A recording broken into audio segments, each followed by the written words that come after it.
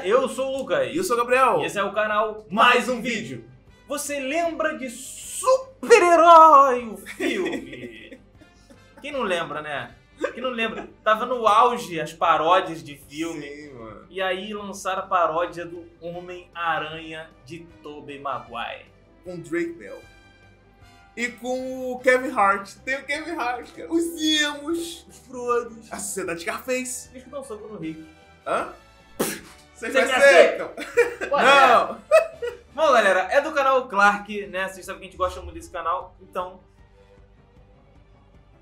eu vou filmar pra botar no YouTube. Pô, tava pra te perguntar, pô, o que você tá fazendo? Eu vou filmar pra botar no YouTube. Já pensou se juntassem histórias do Homem-Aranha, histórias do Batman, histórias dos X-Men, fizessem um filme parodiando tudo isso, cheio de piadas de pancadas? Pare. Au! Piadas de peidos. Léo curtiu, né? E piadas realmente boas? Apalpar meu Bilal por baixo da mesa não vai mudar a minha decisão. Eu não apalpei o seu Bilal. É que eu preciso de um carro. É que eu preciso de um carro. Então, te digo que esses dois caras imaginaram e assim surgiu o melhor filme de... Mano, o fundo é do Pokémon, velho. É? Olha só. Então, te digo que esses dois caras imaginaram e assim surgiu o melhor filme de super-herói de todos os tempos. Pelo menos é o que diz na capa. Então é por isso que hoje... Cortam até diamante. Ah, saquei! Você colocou um caminhão pra respirar. Eu não estou com nenhum diamante. Super-herói ou filme? Bom, nosso filme começa com uma abertura extremamente demorada mostrando os nomes de quem fez a parada. Super-herói, o filme.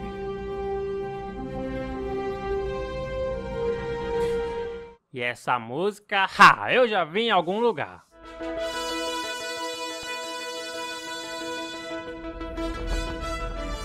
E se esse é de 2008 e esse é de 2014, já sabemos quem está copiando quem. Homem-Aranha, melhore. Mas então, essa é a história de Rick Ricker, um estudante que leva pancadas, sofre bullying, tem um melhor amigo, mora com Steels, é afim da Jill Johnson, garota popular e mais bonita da escola, que claro, tem namorado. Tá aí mais um integrante pra nossa Liga dos Comedores de Casadas que não esqueçam, já conta com Homem-Aranha, Batman, Logan, Hancock, Hulk e agora o Libélula. Caso não assistir... Porra, o Hancock é muito verdade. É, literalmente. Literalmente. Mas tem uma história muito longa por trás disso aí. Exato. Algum desses resumos citados te deixa um card aí Mas o Logan é podre.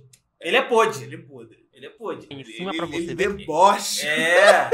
depois. Sigo. Como podemos ver, a história é bem parecida com a do Homem-Aranha. E quer saber uma curiosidade legal sobre o Drake Bell, ator que interpreta o Rick? Em 2021 ele foi acusado e condenado a 200 horas de serviço comunitário por ter supostamente abusado de uma fã de 15 anos de idade. É meio pesado, mas essa não é a curiosidade legal, eu só quis falar. O legal é que o Drake completa ano no mesmo dia que o Tobey Maguire e foi o intérprete dublador do Aranha na série Ultimate Homem-Aranha de 2012. Breve falarei dela aqui. Enfim, o Rick no passeio escolar acaba indo até um laboratório de animais geneticamente modificados, onde lá ele quase arruma briga com o valentão da escola. Algum problema? Lance. E esse é Lowlanders, um cientista visionário que tá meio doente. É senhor está bem? Nossa, saudável. Estou. Esse é sangue de tosse saudável. Sangue de tosse saudável. Todas as piadas que me fizerem rir nesse filme eu vou falar, e as que não me fizerem rir eu também vou falar. Não é o filho de Blaine e Julia Hiker, é? Sou sim. Como é que vão? Morreram Fora isso, tragicamente tudo há bem? 9 anos. Fora isso, tudo bem? Claro, fora isso tudo bem, eu ri. Quando o tio se vai, o valentão acaba jogando o Rick na merda, onde pra se limpar ele acaba... Uma curiosidade, tá?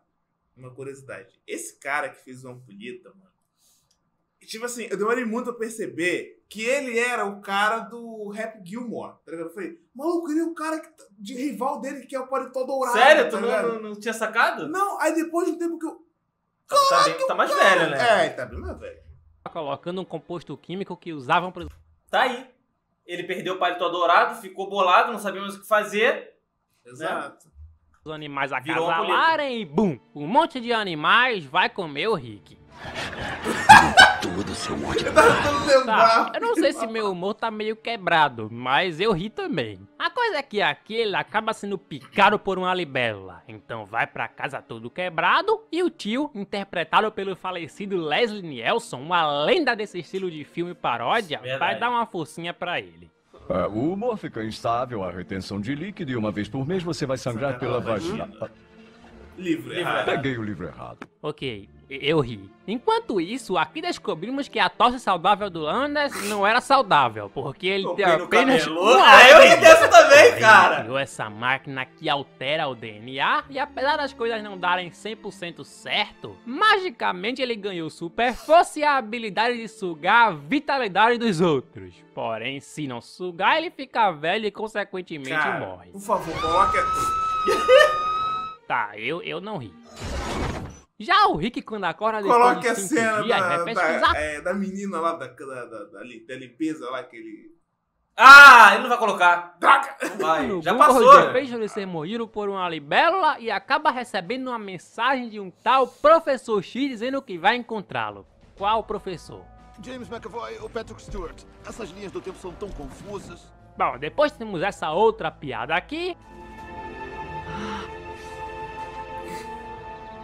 Não ri?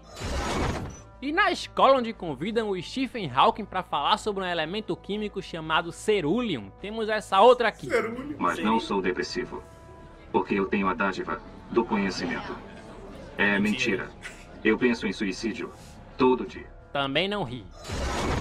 Na escola também, o Rick, enquanto olha pra Jill, acaba batendo no valentão. Olha por onde anda, em câmera lenta, otário. Tá, eu ri. Mas o que importa é que nesse momento os poderes começam a aparecer.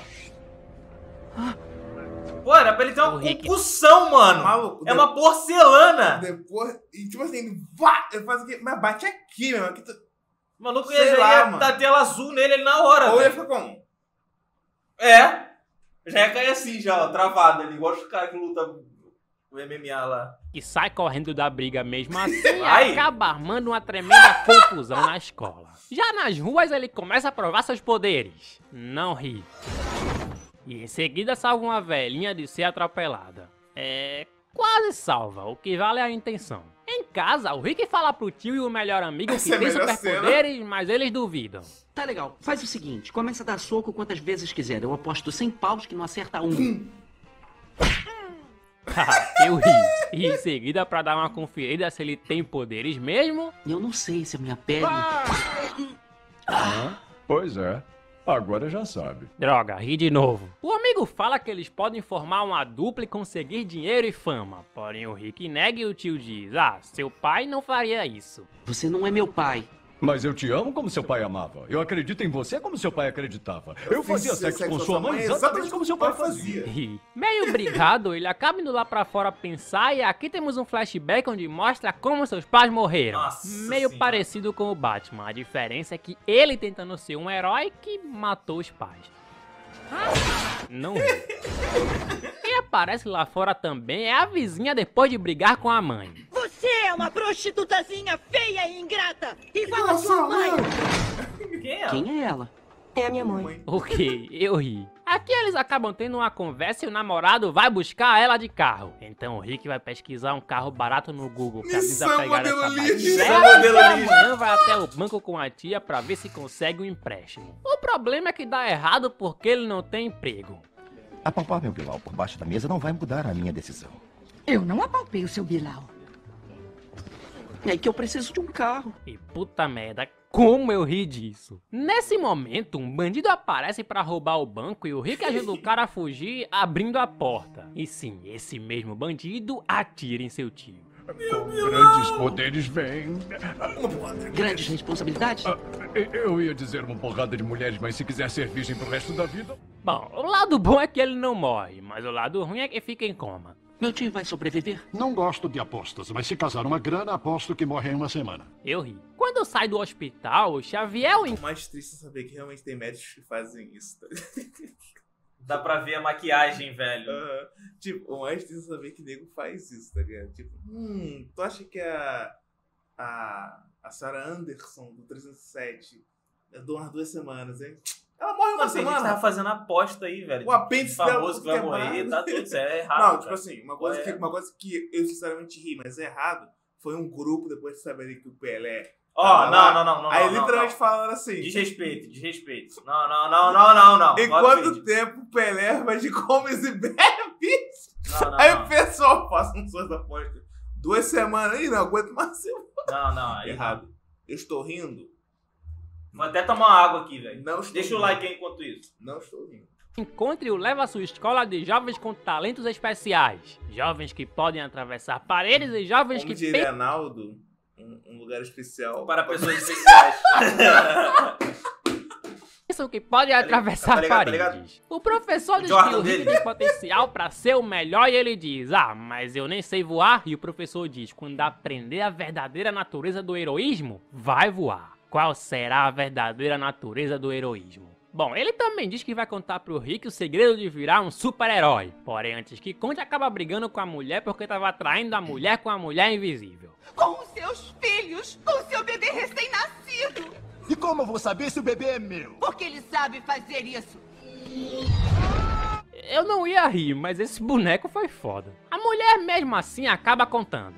Faça uma fantasia de herói. Então o Rick constrói um traje. Como é que você respira aí dentro? Que chave é esse? Aprimora o traje e finalmente se torna um super-herói que não voa. Enquanto isso, Lander descobre que pra viver todo dia ele tem que matar todo dia, a não ser que encontre um pouco de cerúleum, aquele componente químico que o Hawking estava desenvolvendo. Já o Rick, como o libélula tava... Ele não botou, mas a gente vai fazer. Faz o doutor, faz o doutor. O médico? Faz o médico. Calma aí, Pegue agora pegue um caco de vidro. Não, eu tô com caco de vidro. Agora... eu não me lembro como é que é. Use para tirar, ele fala isso. Agora pega a ponta desse caco de vidro para tirar o seu caco de vidro. Aí ele... Você ficou doido! Eu vou pegar uma pinça. Tirando uma febre, decide que vai trabalhar tirando fotos do herói. Então ele vai numa espécie de clarim diário. Como ousa entrar aqui para me pedir emprego? Eu sou o editor-chefe. Eu conheço o prefeito de ternos, hambúrgueres, prevêem o futuro. Queira desculpar, é que dividimos o prédio com um hospício. E o quê? Eu ri de novo. Mas sim, ele consegue as fotos. Até parece que você é o libélula. Não. Aqui, olha. Eu ri muito disso. Momentos depois, vimos que o Landers, que agora prefere ser chamado de Ampulheta, foi invadir o laboratório do Hawking. Porém, o libélula vai atrás e eles caem na porrada. Lâminas de titânio cortam até diamante. Eu não estou com nenhum diamante.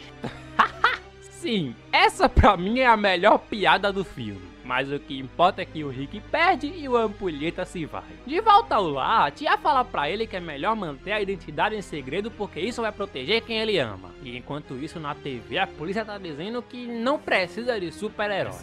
O Empire City precisa de mais policiais. E de um bordel. Eu não ri, mas achei legalzinho. À noite ele vai levar flores pra Jill e quase conta, mas não conta seu segredo pra ela. E nesse momento, quando a mulher se vai, entra num bico e é atacada por os marginais, o nosso herói aparece pra salvar a parada. Bem pacífico.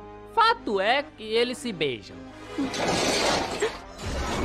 Não ri, mas de fato se beijam. Aqui eles até aproveitam pra tirar sarro dos peitos pontudos da Mary Jane e do Toby. O vilão, em paralelo a isso, tá planejando usar o cerúleo pra matar um monte de gente e conseguir a imortalidade. Mas antes, claro, como esquecer da cena em que todos se juntam pra um jantar de ação de graças? Aqui eu literalmente ri de todas as cenas. É que hoje é festa da família e Lance é o único parente que eu tenho. Nunca fui casado. Eu posso dar... Não, só quando achar a mulher certa.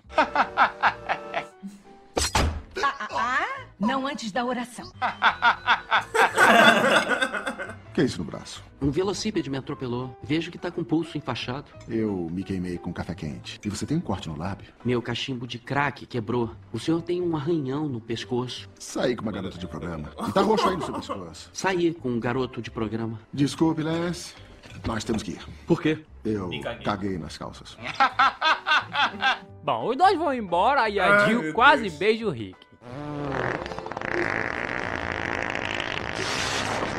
Caraca! puta que pariu, que nojo. Não, essa aqui não dá pra rir. A coisa é que nesse momento o ampulheta aparece e ataca a véia. Então ela vai parar no hospital e acaba morrendo. Adeus, tia do Libélula. Eu sempre me lembrarei de tipo... Bom, prefiro não lembrar. Espera um pouco, essa é a tia de outra pessoa. A sua não tem problema algum de intestino? Graças a Deus. Porque ela morreu. Eu ri. O doutor ao menos fala que o tio saiu do coma, porém não pode receber emoções fortes ainda. O senhor tem visita. É a Lucille? Não, senhor, não é sua falecida esposa, é seu sobrinho Rick. Ri de novo. No enterro, o velho finge que confundiu a mulher dele com outra mulher. Isso não é engraçado, é ofensivo. Mas o que importa é que aqui o Rick percebe que não pode ter namorada porque é perigoso, dá um fora na Jill e entra em depressão. Porém, entretanto, todavia, o tio dá uma motivada... Mano, eu ri desse filme inteiro, cara! Meu Deus! Nele, ele vai atrás do ampulheta. Alguém lá no salão é o ampulheta. Preciso que me ajude a descobrir quem é. Então o ampulheta joga a culpa no Dalai Lama, o homem mais paz de todos os tempos, rola uma tremenda confusão ali dentro e o Libélula por algum motivo vai parar numa convenção de super-heróis. Menino, sua fantasia horrorosa. Onde o ampulheta finalmente aparece e agora sim. Ampulheta, você não vai fugir com isso. Esquece Libélula!